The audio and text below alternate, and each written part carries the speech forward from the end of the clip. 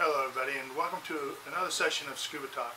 Today we're going to talk about what kind of gear we want to take with us when we go on a scuba vacation, or when we just go on vacation and we might do some diving. We'll be right back.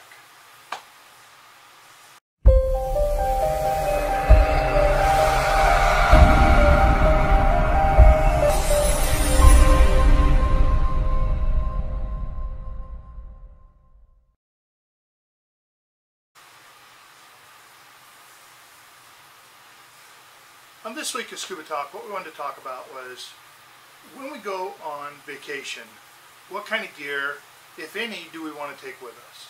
Okay, so it really depends on what kind of vacation you're going to do. Okay, if you're booking a vacation where it's all diving, absolutely, I suggest take your own gear. Now, what I mean by that is I leave my weights and my tank at home. Okay, and I take my BC, wetsuit, reg, dive computer, and I take all my other stuff. Wherever I'm going to dive, I can pick up a weights and a tank.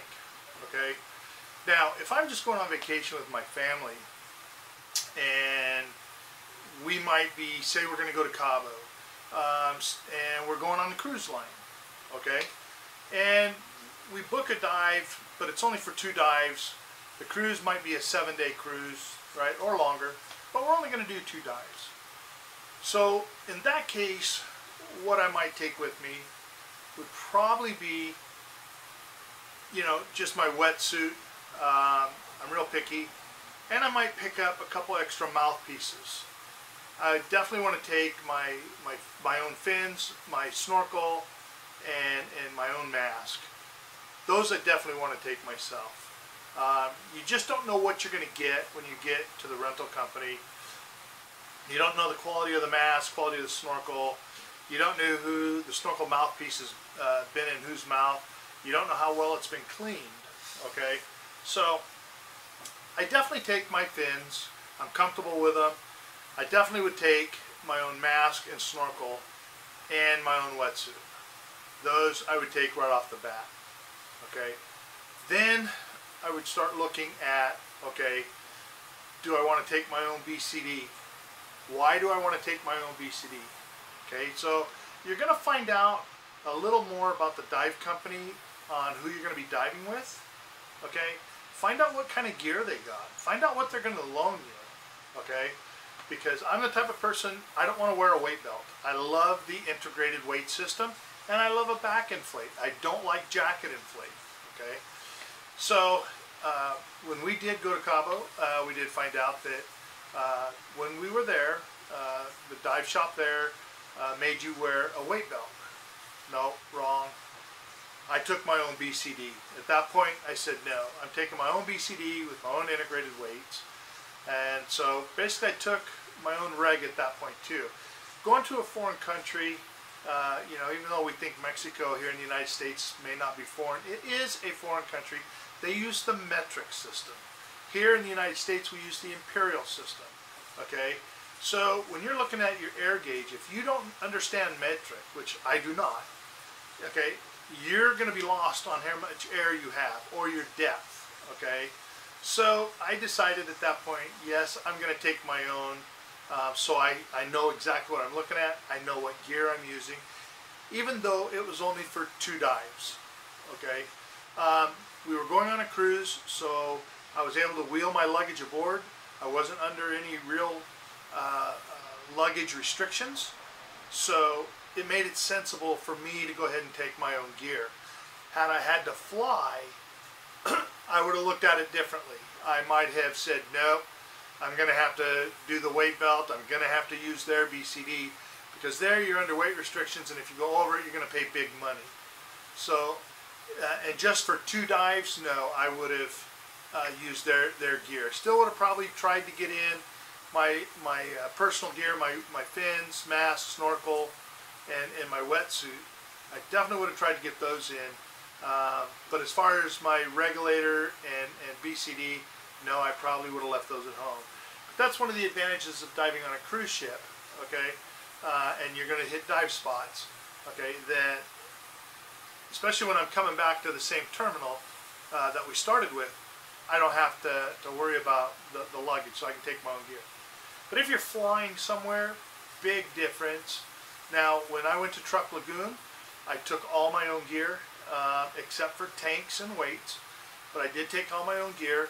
I made everything work for me. I made everything fit within the weight restrictions. And so I was there because when you're going on a dive vacation, okay, you want your own gear. You're not doing 1 or 2 dives. You're going to be diving. We did an average of 3 dives a day, including a night dive. While we were there for 7 or 10 days while we were there. And so we did a lot of diving. So that's when you got to decide for yourself, what kind of gear am I going to take? Now, if you're going, say you're going to stay here in the United States and you're going to go from state to state and just travel, and you have your family with you and you're in a car, yeah, chances are you're just going to go and rent gear from whatever place you get to. Even if you take a flight somewhere, you may decide, yeah, I'm not going to take my gear, I'm going to rent. But the thing of it is, and the point I'm trying to make, is you just want to look at how many days of diving am I going to do? What kind of gear do they have that they're going to put me in? Okay, if you already own your own gear, you know what I'm talking about. You know your gear. You know how everything works. You know how you put it. So, you know, if something should come up, boom, you know how to react to it. You know what you're doing. Okay. If you don't have gear and you're renting now and you're going on a vacation, you might as well go ahead and just rent. Okay. I wouldn't rent from a dive shop here and then take it with you. Most dive shops won't allow that to happen. But check the dive center that you're using. Okay. There are a lot of good dive shops out there that maintain their gear really well. They sanitize their stuff. They work real hard for you. Okay. However, there are some dive shops out there that are not very good. I've had people tell me they've gone to different places, they booked different dives, but the dive didn't get enough people, or it did get enough people, but they weren't notified that other people signed on and they lost their money because they didn't go on the dive. So you need to really, really check the dive shop when you book. You know, you can sign up for different programs through different agencies on travel insurance and stuff like that. You know, check with your local dive shop. They'll pinpoint you to some good dive companies. I'm sure they have references. So that would be another thing you can do. But when you travel, you know, I always like to take the bare necessities unless I'm going to be diving a lot. That's my best answer, and I hope that helps you out there.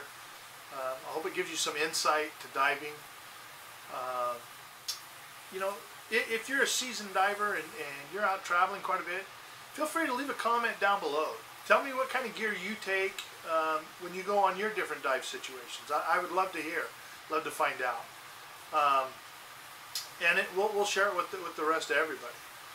So for this session of Scuba Talk, I hope I put some insight out there to new divers, you know, and maybe to some divers, whether you've been diving a long time, but you just haven't traveled. Hopefully this will help you. The best thing, ask a lot of questions, especially if you're going in a group. Ask the people in your group. Okay, they're going to help you out. Okay, talk to people that have been there before. There you go. That's another thing to do.